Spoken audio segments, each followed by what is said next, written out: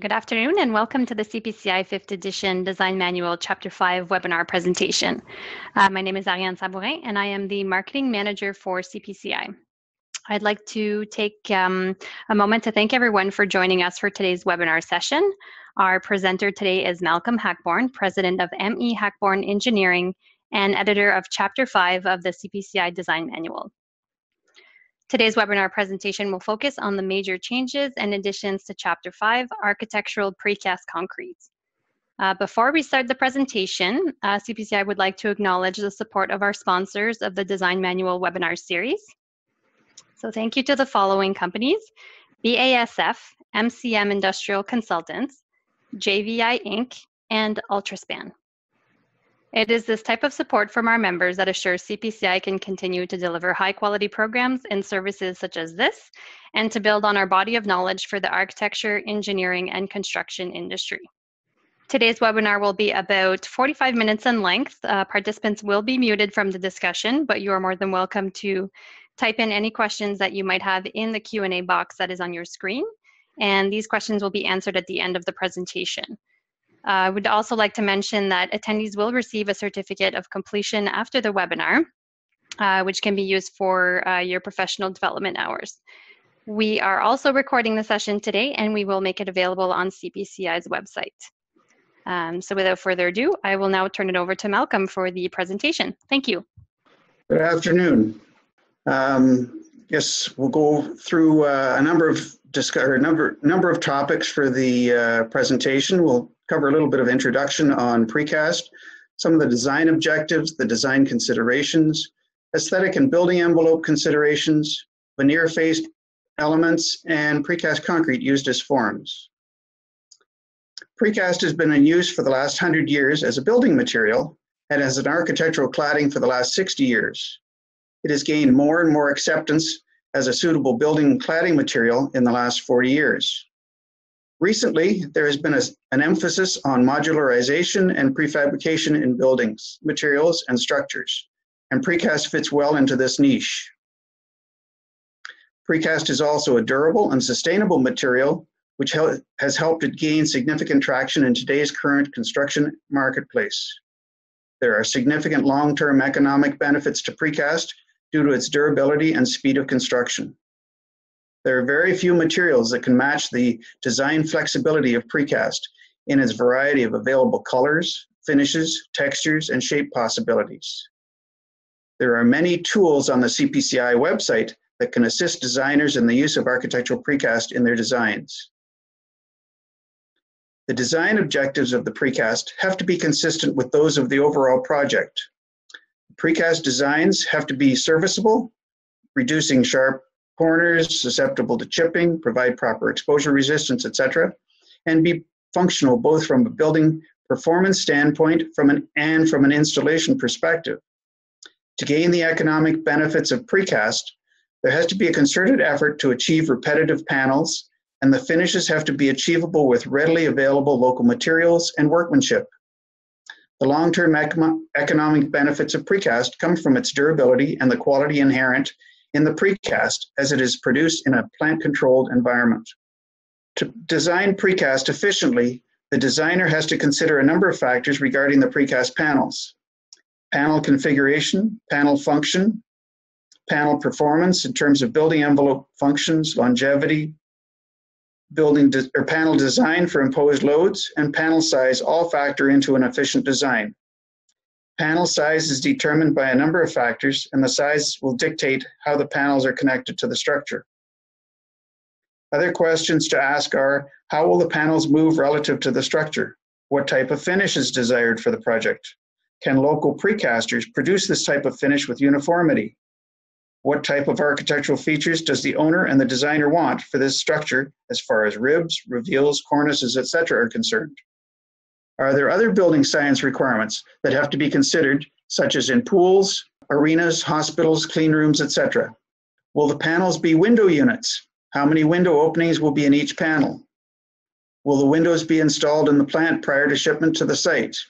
Will the panels span from column to column or cover the columns with small spandrels in between? Be spandrels with rows of windows above or below, or solid panels, or a combination of all of the above? Most structures have a number of panel configurations, but the majority will be one type or another, depending on the portion of the building they are covering. There are two main types of panels for function: non-load-bearing and load-bearing. Non-load-bearing panels act as cladding panels.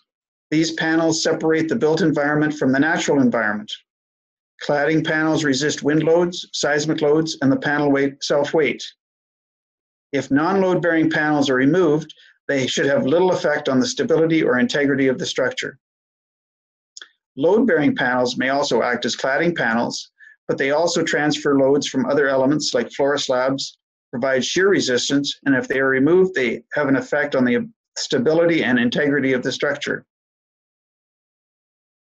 Non-load-bearing panels must be designed to resist the loads mentioned earlier, but usually the strength is governed by stripping loads, as the panels are removed from the forms when the concrete is of lower strength, and the panels are usually stripped in a flat orientation, so the panels have to resist self-weight and form suction. Deflection concerns arise when panels are used as small spandrels with a number of panels placed along a beam. As the beam deflects, the panels rotate and can bind in the upper corners. This situation normally occurs when used as part of a window wall system. It is therefore better to use long panels spanning column to column instead of a number of horizontally placed panels if panel weights are an issue, but best if they can be one large panel spanning from column to column. The choice is dependent upon the design of the supporting structure. These long panels can then be supported close to the columns with little influence from slab deflection. Non-load-bearing column covers are used to achieve architectural expression. They can be as simple or as complex as the architect wishes. They can also provide significant fire ratings and are readily insulated to provide the required thermal performance. Column covers can also be used for a chase for services such as utilities and rainwater leaders. They are usually supported on the floor slabs or on either side of the column. The design of load-bearing panels is dependent on many factors such as panel size, shape, configuration, as well as building layout. They are designed as free bodies, isolated from the structure. They are also classified as flat panels or rib panels. Both flat and rib panels can be designed with openings for windows, doors, and mechanical services, etc. There are two types of panels. Single width panels are normally shipped without insulation from the manufacturer. These are lighter in weight than the double width panels. Double width panels already contain insulation within the panel withes. They can be designed as non-composite or composite panels. Non-composite panels exhibit less thermal bowing than composite panels, but have less strength than their composite version. Composite panels have greater strength as both withes act together to behave like an eye section. When both withes act together, they provide greater strength and provide for a more efficient design by allowing the use of thinner withes. Single withe panels are commonly referred to as conventional or architectural precast panels. They vary in thickness from 3.5 to 6 inches in typical non-load-bearing cladding applications to over 10 inches as load-bearing panels, depending on the height of the structure and the loadings applied to the panels. Insulation is normally applied to the inside of the panels once they are installed to meet the thermal requirements of the building. This type of panel only carries the internal loads of the panels itself. Double width panels have been referred to as sandwich panels, insulated panels, or integrally insulated panels in the past. They consist of two withes or layers of concrete with a layer of insulation in between. They can be designed as non-composite or composite with the advantages as noted earlier. There has been considerable discussion regarding the use of an airspace or drainage layer within this type of panel. The airspace in this type of panel is only required when you use a porous material for the entire exterior withe or layer. Standard insulated panels need no special curing.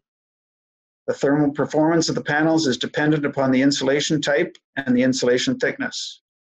Panels have been designed for R values in excess of 40, which was 8 inches of extruded polystyrene, but new insulation types have allowed the R values to increase to almost 100.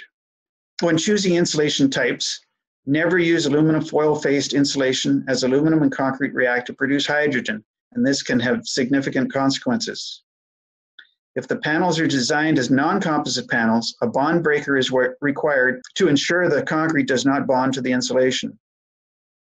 The panel thickness and consequently the panel weights are dependent upon cover requirements, the surface finish and relief features, as well as strength and handling requirements.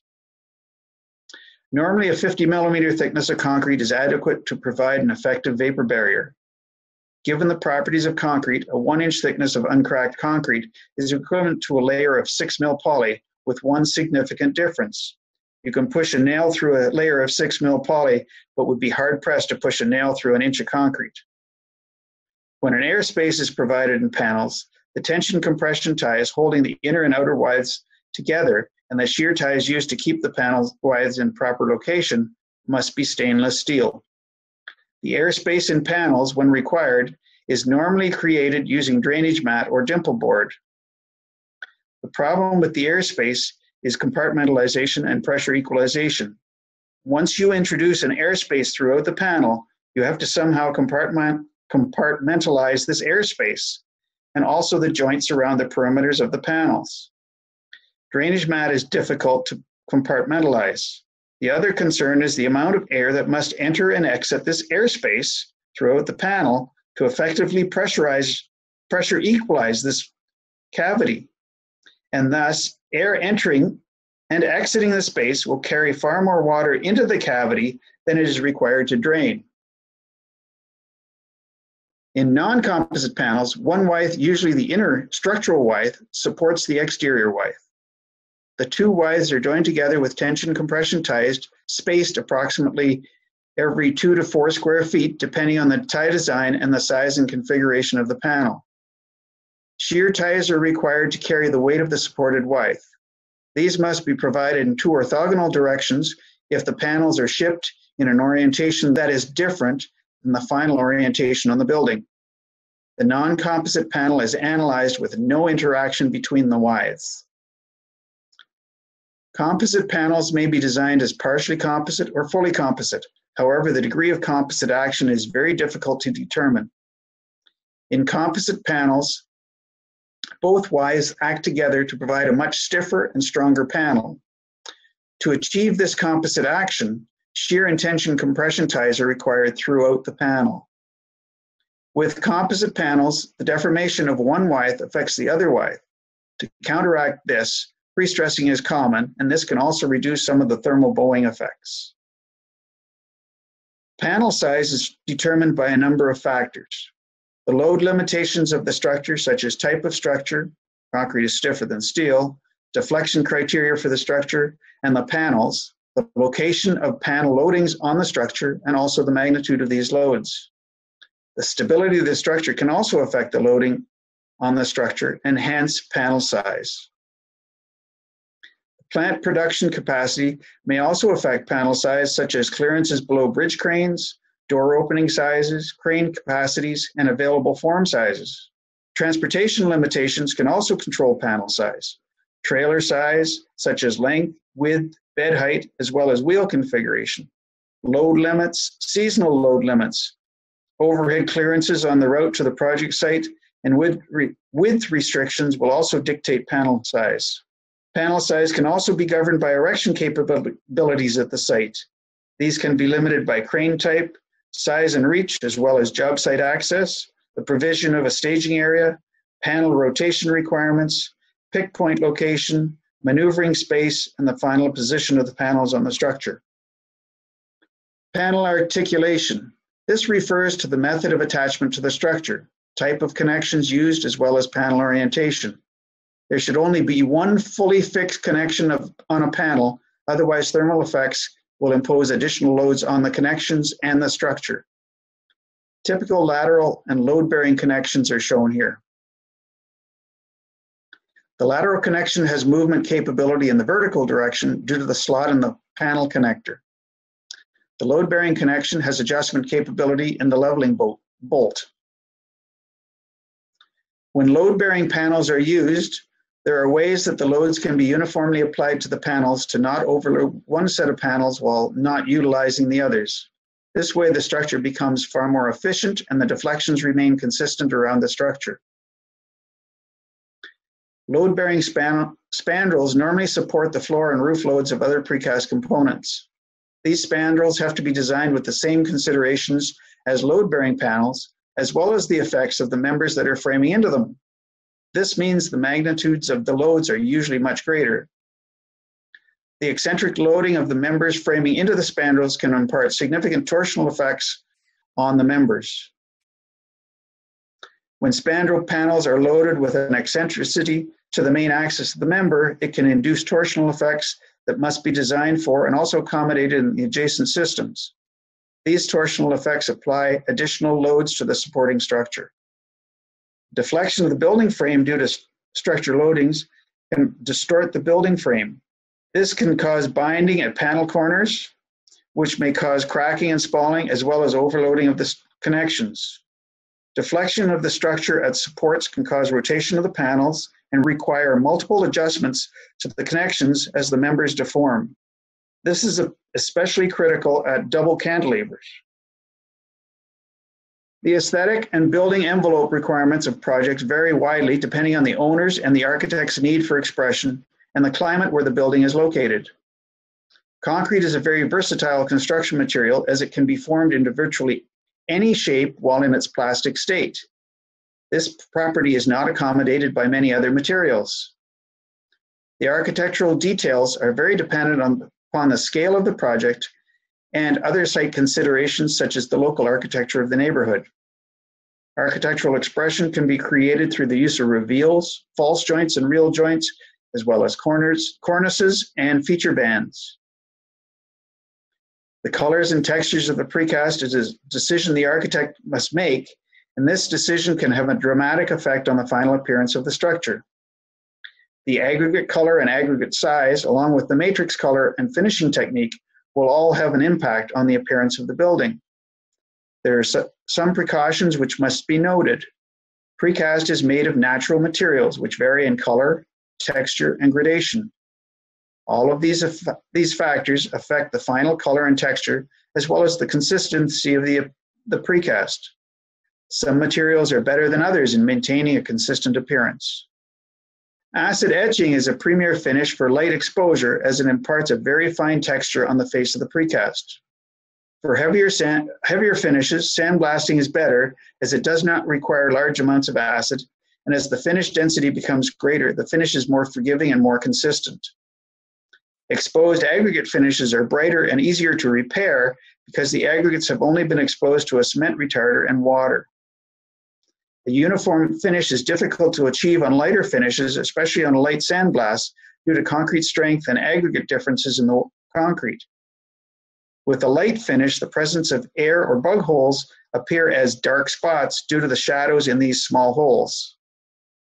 Form imperfections are also more noticeable in very light finishes. Many of the variations in finish of precast concrete panels are due to strength differences when the panels are finished, differences in curing techniques, variations in temperatures during curing, material variations such as gradation and aggregate size, and variations in the colors of white and gray cement. Veneer face panels provide an additional palette of finishes and colors. These veneers can be natural cut stone, brick, usually thin brick soaps, structural tile, and architectural terracotta or ceramic and porcelain tiles. Having the precast backup for these veneers allows the use of thinner veneers and the fabrication of complex multi-plane panels that would be difficult to achieve without the precast backup. When these complex shaped panels are used, the erection is significantly faster and the panels can be installed all year round as there is no curing of adhesives requiring warmer temperatures. As can be seen from this diagram, the complexity can be significant, and to assemble this type of panel on site would involve a lot of work for the masons in considerable time, whereas a precast panel can be cast in a few hours and installed in less than an hour. Considerations that may encourage the use of veneer face panels are the complexity of the units, the properties of the veneers, and the compatibility of the materials.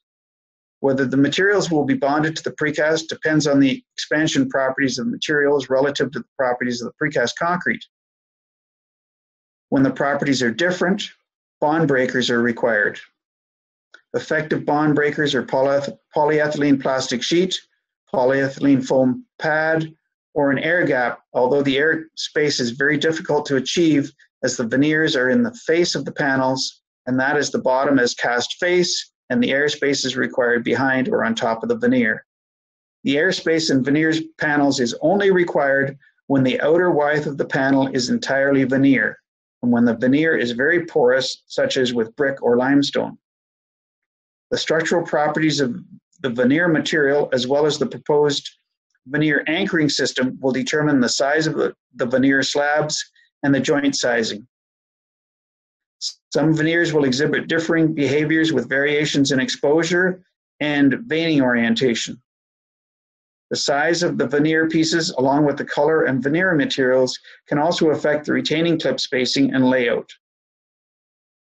Any new veneer materials will require extensive testing and sampling to determine their suitability for these applications. With any new or variable materials, mock-ups are highly recommended. Precast can also be used as stay-in-place forms for buildings. With precast, the architect can determine the shape, form, and finish of the project from the many finishes available with precast. Precast forms allow the inspection of the building finish at an early date with no need for zoom booms and the like, as it can be viewed on the ground prior to installation.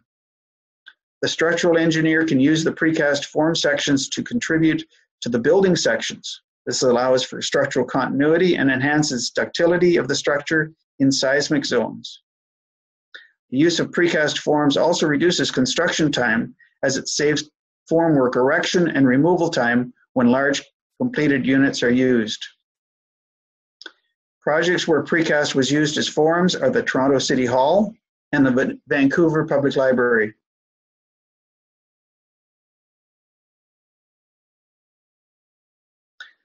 The main design parameters for precast panels are structural performance and environmental performance, such as thermal performance. The precaster must produce precast erection drawings to convey to the architect their understanding of the project. These are sent in for review along with the connection details for the structural engineer to review. Once these are reviewed and returned to the precaster, anchor layout drawings are prepared and submitted for review. While these are in for approval, the panel production drawings are started, hardware details are prepared, and panel handling procedures and details are prepared. Production considerations include the formwork materials, whether wood, steel, fiberglass, or special materials, the type of forms such as envelope forms, wedge-up, or conventional forms. The plant size and its capabilities are also considerations such as mixer capacity, floor space, crane lifting capacities, and the overhead clearances for the cranes. All of these factors will determine the maximum panel sizes and the ability of the plant to produce the precast for the project. Once in production, hardware and reinforcement placement and concrete placement will be the controlling factors, as well as curing of the precast to attain stripping strengths.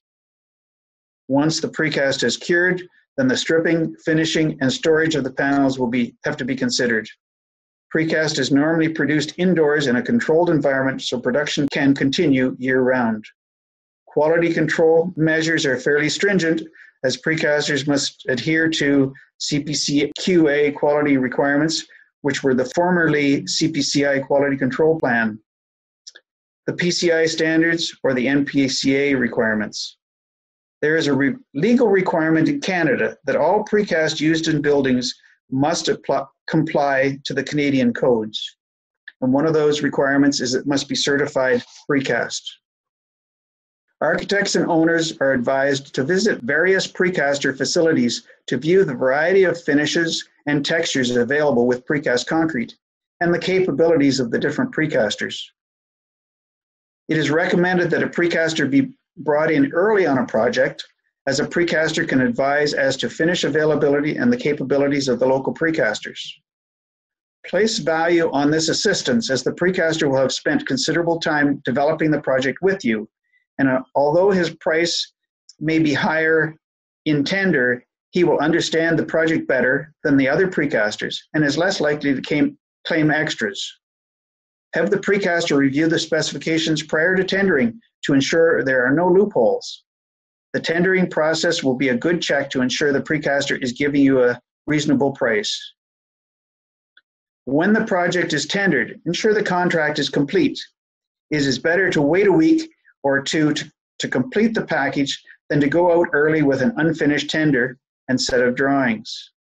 When the tender or drawings are incomplete, there are questions for the precaster and therefore his price will be higher to allow for the unknown. When the project is awarded, review the tenders to ensure they are complete. If they are not complete, disqualify the bid and move on to the next bid. Be open to the bidders, be tough, but be fair. Everyone will benefit in the end. Once you have decided on a precaster, check their references and review previous projects for uniformity of color and texture, as well as the project performance. Get samples of the colors you are looking for from the precaster. If they cannot produce the samples to your liking, maybe the color is not a good choice. Start with your color samples like paint chips. 300 by 300 will give a good representation of the color and texture achievable. Once a color is decided upon, have the precaster produce range samples, which are 1 meter by 1 meter or 1200 by 1200. Due to their size, these will be cast with plant-produced concrete. Once the range samples are approved, look to have a mock-up produced to ensure the details on the panels are what was intended. If the configuration of the precast and windows or other adjoining materials is new, have a performance mock-up made to verify that the configuration will perform as intended. Have the precaster make patching samples to prove that the precaster can patch to your satisfaction. Allow plenty of time for samples, design, drawing preparation, and fabrication on the precast. Production is usually limited to 10 to 15 panels per day for a specific project. Do not expect uncracked panels. Concrete cracks. Expect to see fine higher-lying cracks and accept them, but this does not mean you have to accept large cracks in panels. Remember, panels are large and heavy. When the wind grabs a panel, it is going to move, and it is difficult to stop it once it is moving. Chips are going to happen. Use only the best sealant material available. The weak link in a precast system is the sealant. For a typical project worth $50 million, the precast caulking would represent less than 1% of the overall project cost, so less than $500,000. The sealant material is usually less than 20% of this cost, so less than $100,000. If the best sealant available is worth double the price of the least expensive sealant, the additional cost would be approximately $100,000. The least expensive sealant will provide a 5-year warranty, and the best will provide a 25-year warranty. Based on these numbers, the 5-year sealant will cost $500,000, and the best will cost $600,000. Looking at the sealant costs as a yearly cost, the least expensive sealant will cost the owner $100,000 per year, and the most expensive sealant will cost the owner $24,000 a year. The other consideration is that the reapplication of the sealant will be at least double the original application, as the old has to be removed and the sealant reapplied. It is also very difficult to change sealant types once the original has reached its life expectancy. There are a number of publications available for use on the CPCI website. Some of these are listed here. Go to the cpci.ca website to download your copies. Great. Thank you for this very informative presentation, Malcolm. Please mark your calendars for the upcoming webinar presentations. The next one for Chapter 6 on related considerations will be held next Wednesday, September 19th at 1 p.m. Eastern. And you see the other presentation dates listed there on your screen. And you can register online for the webinars at cpci.ca under the resource section, and there is a page there called Design Manual. So I'd like to thank our Design Manual webinar series sponsors once again for their support of these series. BASF, MCM Industrial Consultants, JVI Inc., and Ultraspan. So at this time, I would like to open it up for questions. If you have any questions for our presenter, you can type them in the Q&A section that is on your screen, and I will turn it over to Malcolm again. Okay, I've got a question. Why would you use non-composite double-width panels if the composite panels are lighter and stronger? Well, one of the big concerns with composite panels is thermal bowing. So if you have panels that come up to a corner, you have bowing in two directions normal to one another. And so the sealant within that joint will be working against itself in both directions.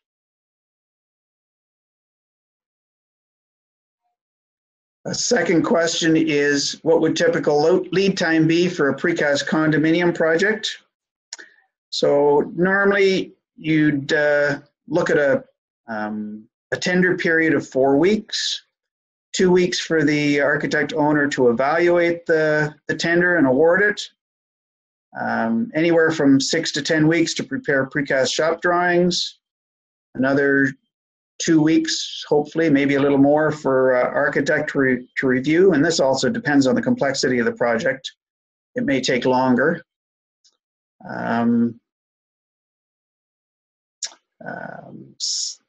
Say another four to 6 weeks to prepare production drawings and get them into production, prepare forms, etc. Normally, as I said earlier, 10 to 15 panels per day. Typical condominium can have as many as 600 to 800 panels, so another 8 to 12 weeks of production. And so just to the end of production would mean somewhere in the order of 9 to 12 months. Erection will happen about 6 to 10 panels per day. So if you look at 600, that's 100 days or 20 weeks. But some of those weeks can be nested in the production time frame. So I would say probably minimum would be a year.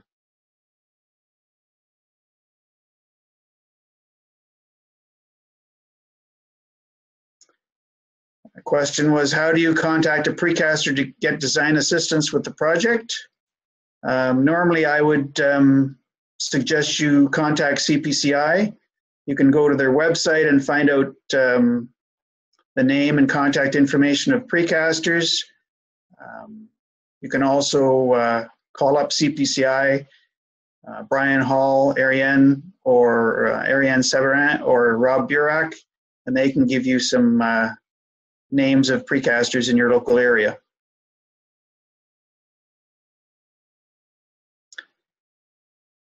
Another question, if I have problems with the precast on a project, how can I get the issues resolved to everyone's satisfaction? So to get the precast issues resolved, if it's a CPCI member producer that the precast was obtained from, CPCI will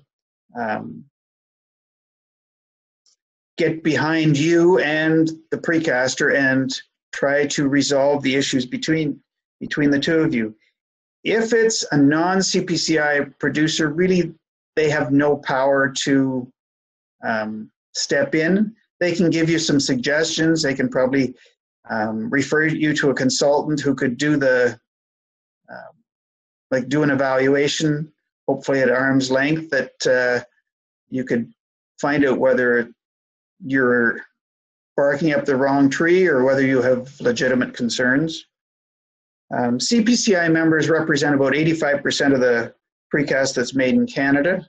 So most precast produced in Canada is produced by CPCI members. So it's a good chance you'll have a CPCI member producer. The other thing is, if you've specified CPCQA certification for the project, this is the new Canadian Precast Concrete Quality Assurance Program, all of the CPCI members must be CPCQA certified. Okay. I don't see any other questions at this time, so that concludes the Q&A session and the presentation for today. Thank you again for joining us, and of course, thank you to our presenter, Malcolm. If you have any questions for CPCI, you are welcome to contact us at info@cpci.ca. And thank you, and have a wonderful afternoon.